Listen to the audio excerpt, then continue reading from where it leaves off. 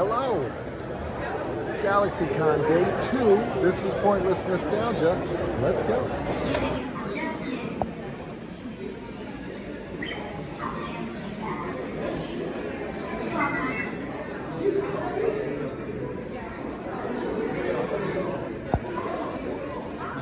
Right now.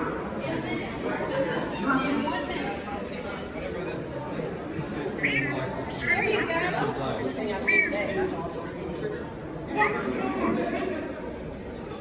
This is great. We've done this before. Not the first rodeo. Thank you guys. See ya. Here is the video game area. They have tons and tons of video games all set up. Where else can you see like Monkey D. Luffy sitting down playing Mortal Kombat? And it looks like they got an area set up here to view. Take a look and see what they're doing. But look at this, these old CRT TVs. Look at this Princess TV over here.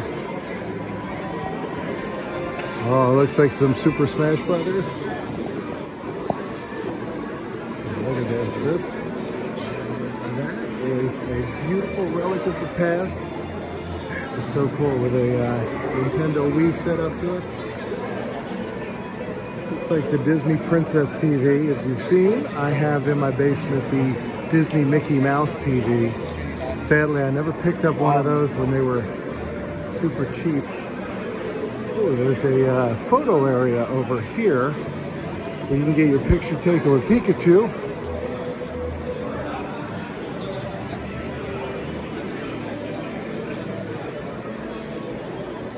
Look at that. That is super cool. Yeah, lots of fun.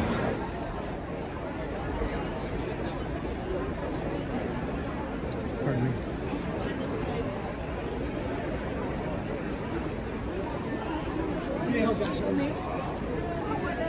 Cool license plates, I like those.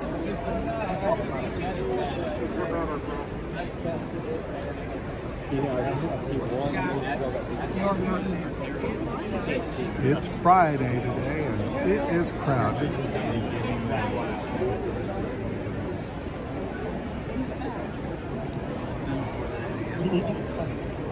Yeah.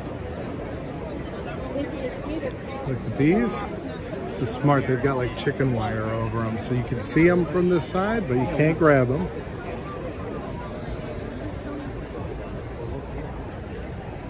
Megavolt.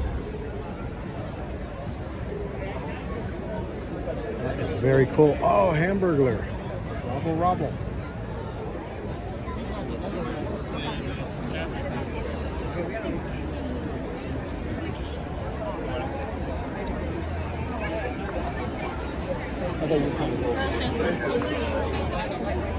They can feel the direction, and it works because then you don't have to talk and all that jargon.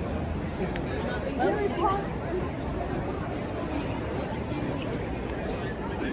that ain't the place that had the two chunky open. These like to come out fast. David Barclay, please. Follow the sound of my voice in the front of that.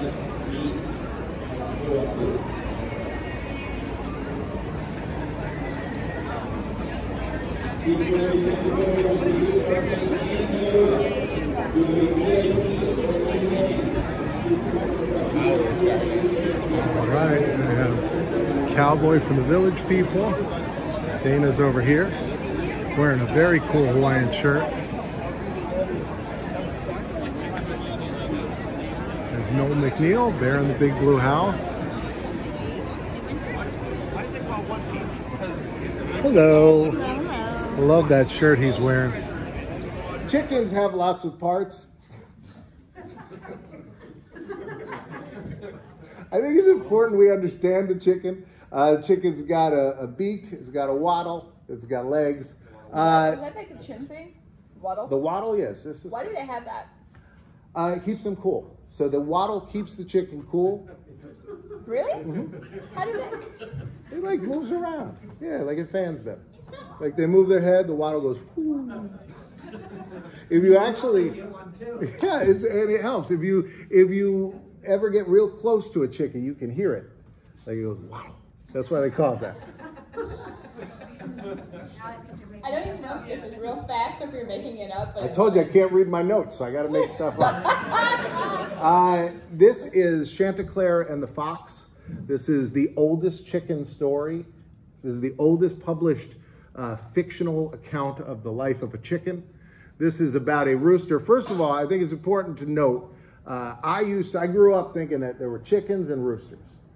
But chickens encompasses roosters and hens, right? So a male chicken is rooster, female chicken is a hen. Okay. But they're all chickens. But chicken is their like.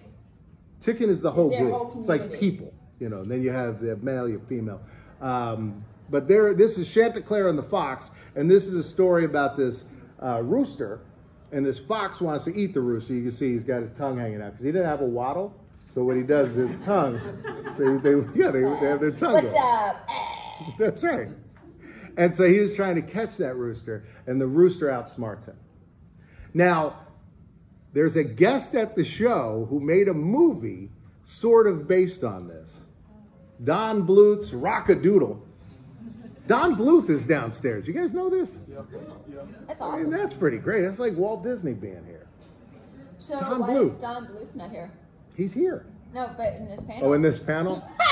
Ladies and gentlemen, here goes Don Bluth. It'd be great if he's walking by. He's like, I don't know. Well, they announced me. I better go in. Comes up on the stage, trying to read the notes sideways. Again, my notes are completely sideways. You guys can see that. Good. It says here, Chanticleer is the inspiration for Rock-a-Doodle. Anybody ever see this? I do. This is a good movie, right? I look over and I see her photo, like Whoa. licking the candy. Oh, Of okay. course, that's merchandise we've been working really hard on. So what I do, I run as hard as That's I well. can. Just you're talking in kayfabe, and we're not all understanding. So the merchandise you're talking about is eggs, candy that is not going to be consumed by park visitors, but candy that will be consumed on Easter morning when you, as the chicken making the Easter egg. Yes. Right. Okay. Just want to make sure we're And all on the then same page. merchandise is Duh. basically it's the candy decoration that's on the float. But, you know, in character, that is what we're making. This is our merchandise. This is what our life living is. Right. So I see her licking it, and I spear her. Whoa. And she flies in the air. And you don't have that on I video. actually heard her cackling through the costume. And since that day, I became her favorite. All right. I'm sure we have plenty of questions now. What are the other three characters you said for WWE that was? Oh, that were in that. It was Sarah Logan and Malachi Black, and who else? It was just two of them, or who's the third person? Raymond Rowe from the Viking team? Rowe from the Viking team? Oh, okay. So when the WWE tag team with the two Vikings, Yes. so she would. And then, Small one, the Viking. what is her name in WWE? I think she's on NXT now. Courtney? I don't know her WWE name. I just know it's Courtney. But I don't know if that's her real name or if that's her wrestler name. Very cool. But it's a redhead. Courtney. She's Scottish, I believe. I'm always Right. fascinated about the inside the costume stories. Okay. Like what are some crazy things that have happened? Because I feel like everything that happens when you get in one of those costumes has to feel weird. Yeah, well, there's a fan. I never really used a fan much. It just blew hot air on you. I Right. suppose. It just it circulates the Yeah. hot air, and yeah. There's times that I've had to, Like take my arms out and have to readjust my harness. So the arms just flop they're down. just, you know what though? Like if you look at the costume, his body's so round anyway. His that- arms look like they have some support in them, though. Yeah. Yeah. There's like. So like the arms just kind of look like he's doing this. So A lot of times if I need to do something, I'll just take an arm out. You see like Phil will grab an arm and I'll pull it out and I'll just like adjust it real quick. Because there's a harness inside, so let me stand up.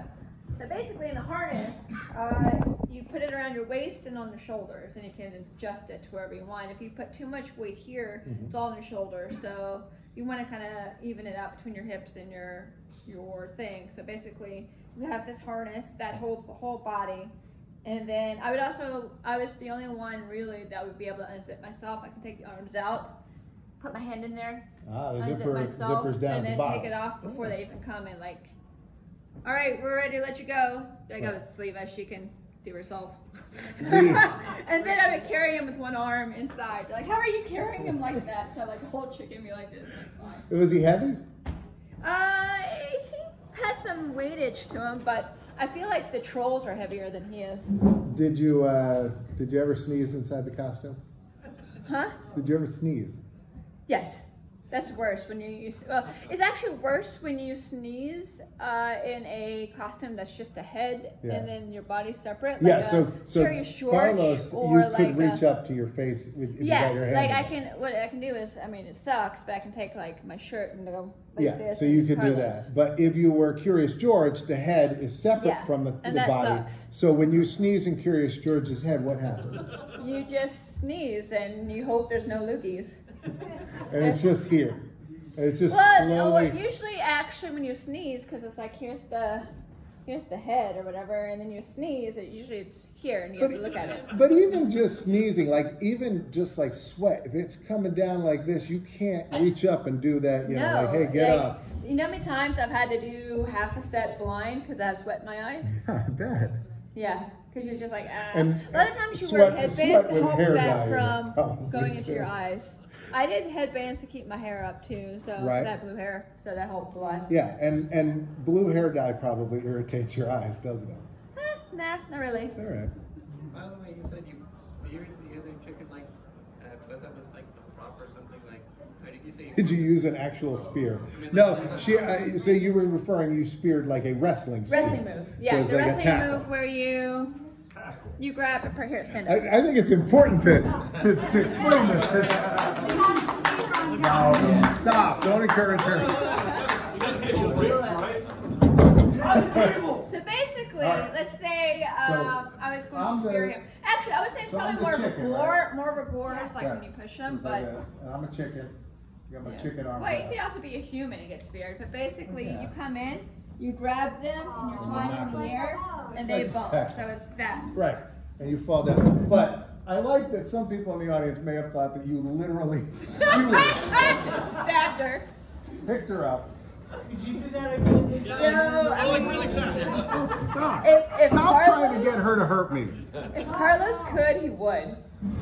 I'm pretty sure I could have got away with murder, though, as Carlos. I would do, like, the most asinine stuff, and they'd be like, yep, you told that baby to suck it. That was exactly what you should have done.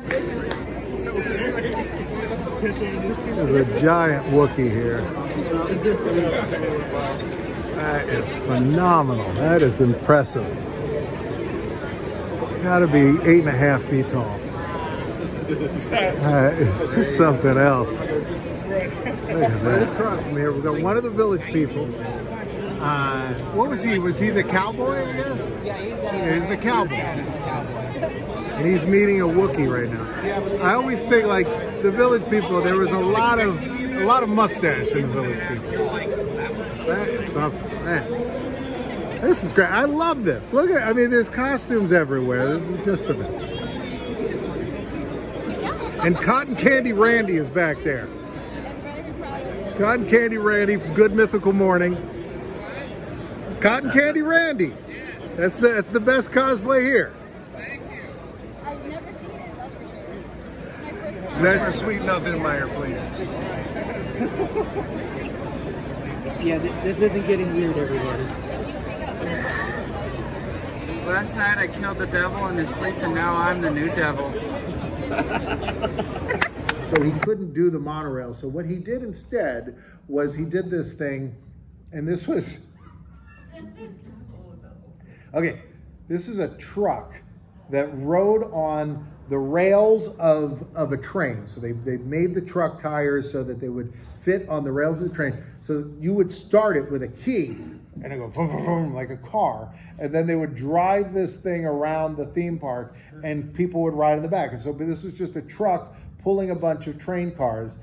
Didn't last very long, but that was it. That was the Viewliner, and Walt liked that. Here's a hidden treasure at Disneyland. This is still there. This is The Little Man of Disneyland. So this was a golden book that came out, and it's a great golden book. It's about this leprechaun that lives in the land in Anaheim where they're going to build the Disney park. And this leprechaun, he's furious at Mickey Mouse coming in. He's like, hey, I live here. This is my home. Don't kick me out. And Mickey's like, eminent domain. And he's like, no, not happening. So Mickey graciously agrees to let him keep his home inside the theme park. And so if you go into Adventureland and Disneyland and you look, you can find his house there to this day. The Little Man of Disneyland, you can find this little golden book. It's a cute little story. But yeah, you can actually still see his house there. He decorates for Christmas. Oh, wow. So he's got a little like Christmas. 1 year, next year he has a tree. See, that is so great. Yeah, it's well worth seeking out. You can find all the instructions. When you go there, just look on your phone. You'll find out where it is, or ask a cast member. They'll either tell you, or like most of them, the last few times I've been there, they'll go, I don't know. Okay. I hate all you people. I have a theory about Disney employees. My theory is that in the 1950s, 60s, 70s, 80s, even 90s, the Disney employees were people that were born in Florida or Anaheim, and they got a job there, and they were very excited to have that job, and it was a fun job. My theory is the people that work there today were born elsewhere, moved there just to work there because they want to go to the park for free and go to all the special events. And so they're annoyed at you for taking up space in their theme park. And they're annoyed that you don't know where that wreath is on the Little Man of Disneyland's door. They're like, ugh, you don't know where it is? Ugh, don't you know anything? Don't you know that he decorates for Christmas?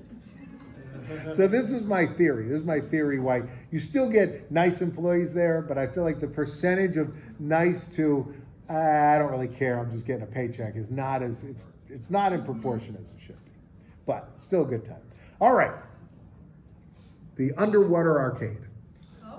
Disneyland had an underwater arcade sponsored by Atari. This was outside the Disneyland Hotel, which, by the way, the Disneyland Hotel, interestingly, was not built by the Disney company. Walt didn't know how to build a hotel, so he got a guy named Jack Rather, he was married to an actress named Bonita Granville.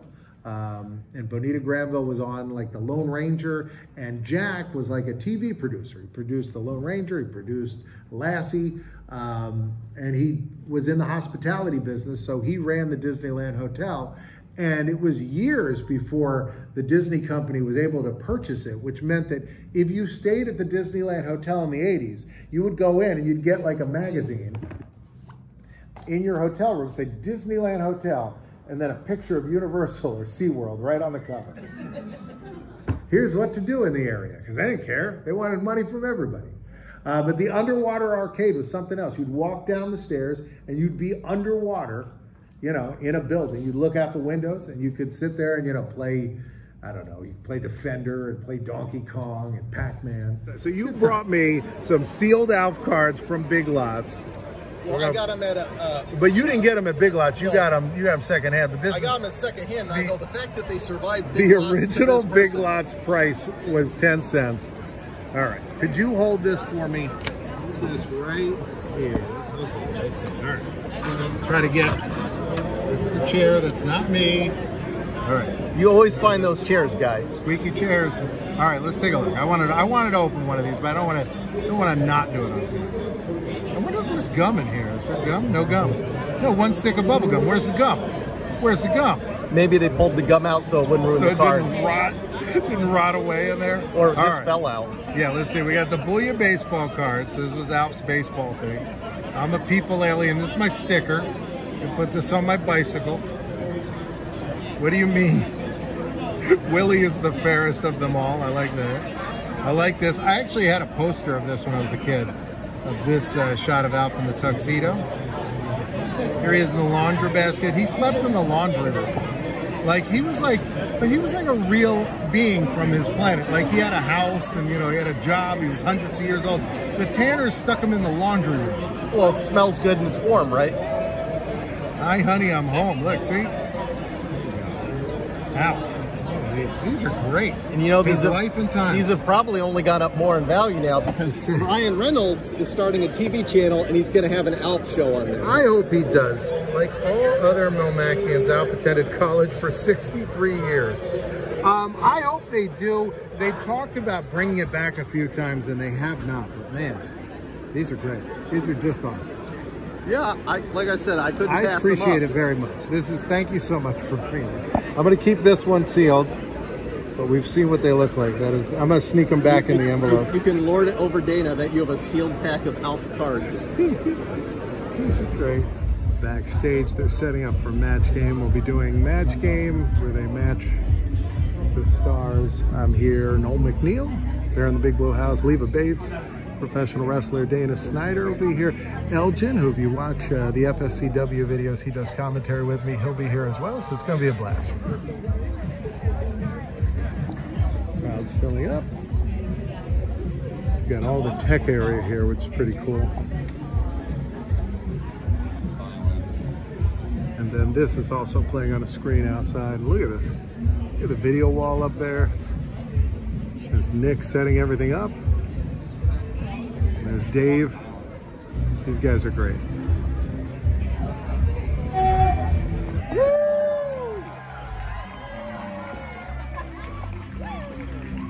What's up, Galaxycon 2023? How are we feeling? Welcome to the Match Game 2023, where we're going to try to get some potential matches with our celebrity panel right here. This is the greatest cosplay. Oh, that's it. And the water. I should have worn the exact same thing. I really wish I did. Let me see. Let me see the hat. Lean down. I want to see what the. Yeah, that's a good one. They have because they cut those from the pattern. So there's like 6 different ones theoretically. I saw a handful on eBay and I was like, I like the layout of the map the best. Well done. It's a solid cosplay. And I got to go back to wearing the Zubas. The Zubas, I got to wear these to more shows. They're the most comfortable pants on earth. Oh my god. It's fantastic. I have the regular pants. It is the best. It's the best cosplay here.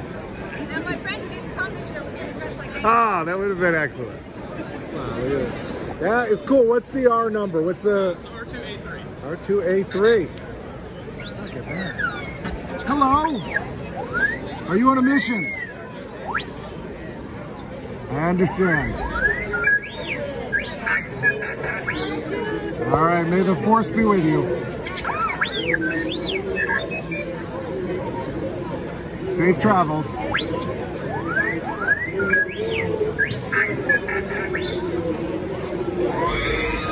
Whoa!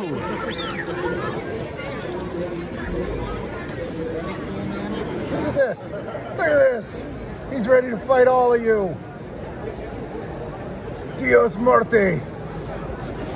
Hey, listen, Raleigh, we're coming after your championship titles. We're coming up, 2 of us. He's going to summon his eagle powers, and we're going to drop the hammer on you. Oh, oh, oh. All right, Drunk on Disney is going to be right here in about 90 minutes in the special event room. But yeah, it'll be right here. Intimate event, limited tickets. We are sold out. So if you're in the area, you can watch us through the window, but you cannot come in. But we'll be back next year. Checking people off, and as they come through, we give them a hearty welcome.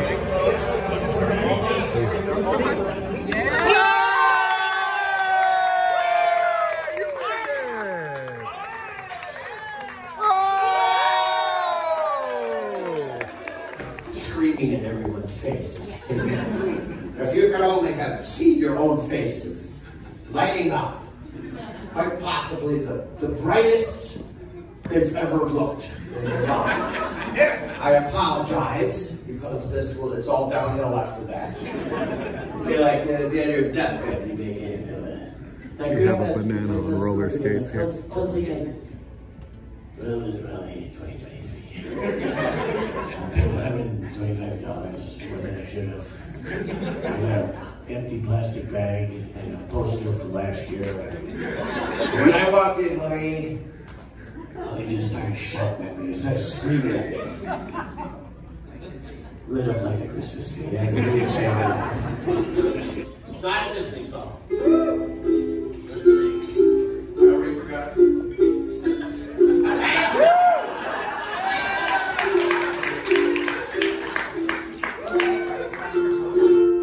Let's see.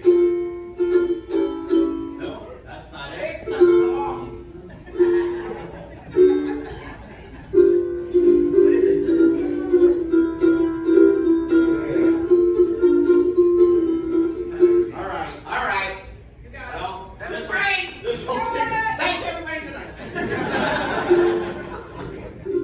Day this was. It was a good party. I loved the match game, loved everything else that we did.